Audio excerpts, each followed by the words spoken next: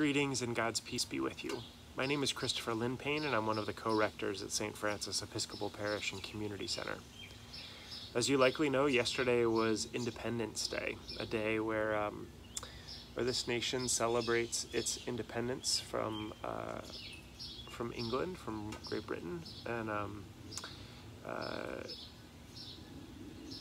it's a day where there are all sorts of celebrations. The town in which I live in, Catonsville, is one where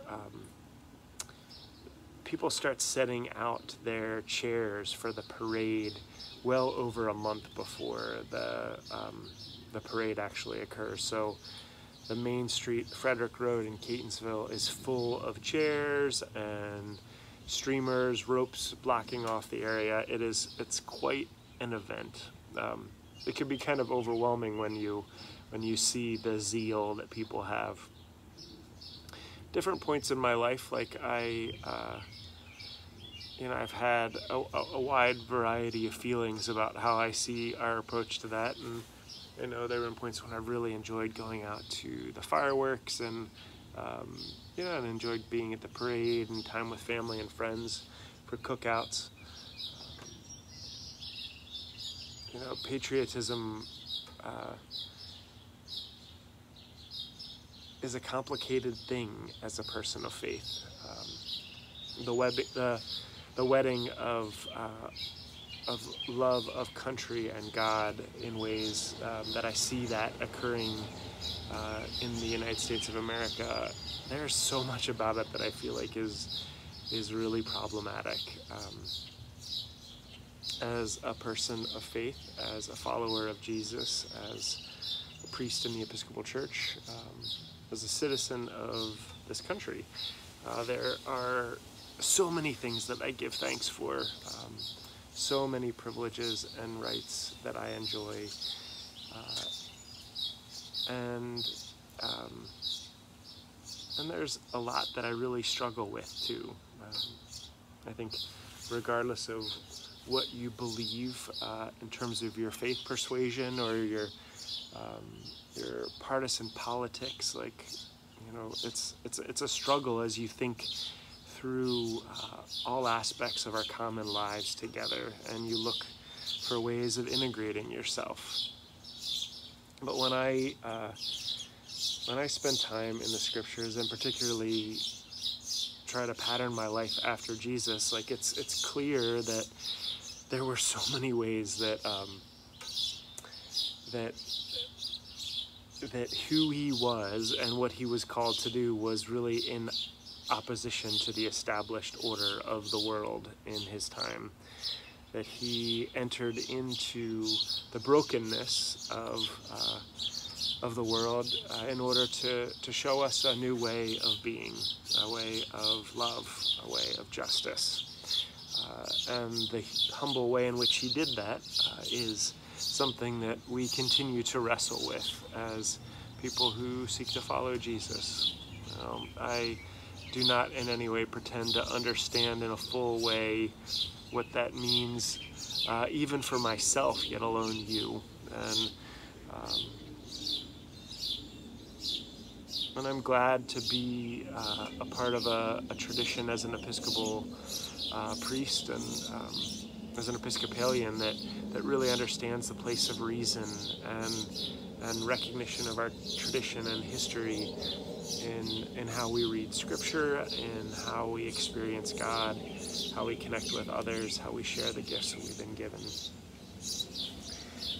I was so struck the other day as I was on social media, I don't spend a whole lot of time on there, but I notice more and more the ads, the targeted ads that were sent, and I pay very little attention to it, but this one really struck me. It's an Independence Day sale for only $177.60. It says live free, and there's red, white, and blue. And then it says below, it says resist tyranny, no king but Christ.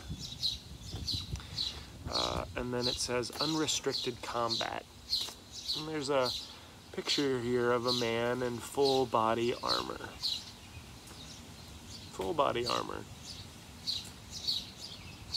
When I think about the armor of Christ that the Apostle Paul talked about, putting on the armor of Christ, this was not what he was talking about.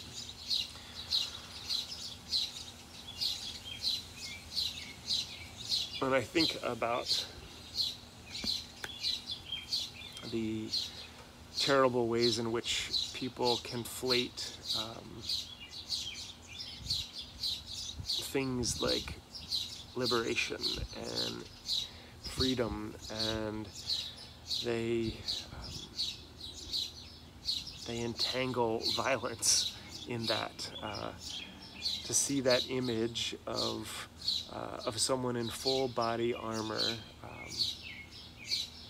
references to Christ and tyranny,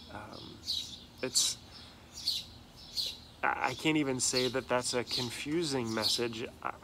I'm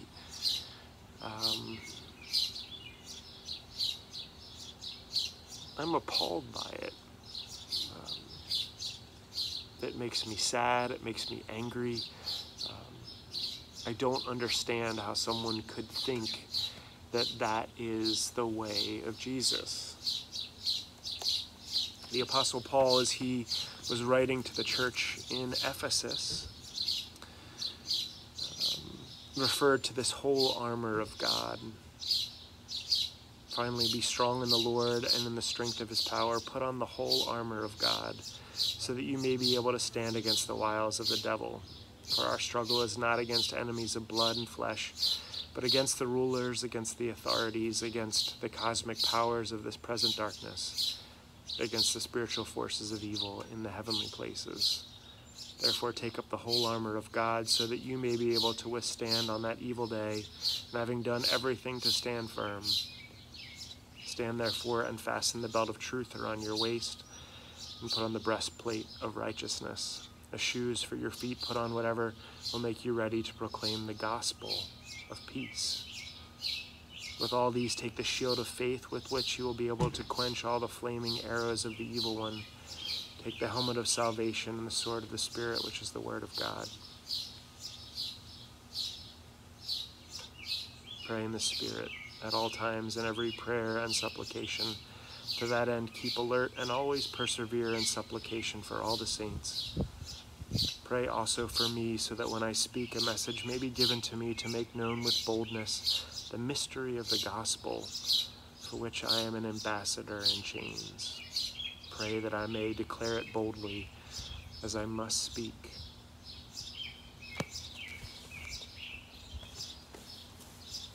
These diabolical messages that sow seeds of division, that invite us to be afraid of one another, to hate one another, to feel like we need to take up arms against one another. They are antithetical to the gospel of Jesus Christ.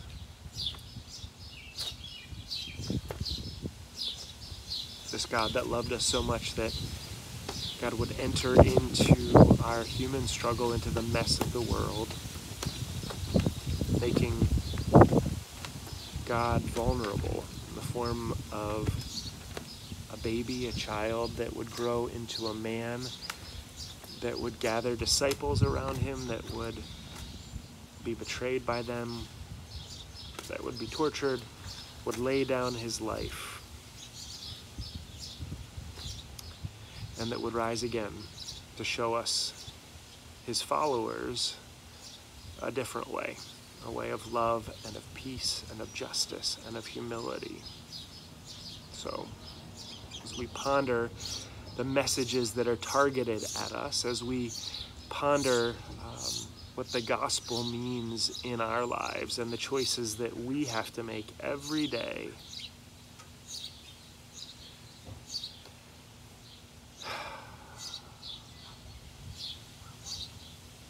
it's a heavy burden. It's challenging to figure it all out. But the Spirit guiding us, gathered in the body of Christ, present in the parish and community center that we are a part of at St. Francis, I trust that God will continue to guide us. But on this day after the day in which we celebrate independence and all its complexity and all the brokenness of this world that we live in and this country that we're a part of, amidst all the privileges that we enjoy, what we choose to do with our life, how we choose to follow Jesus, how we choose to put on the armor of light, but on the armor of love, to reach out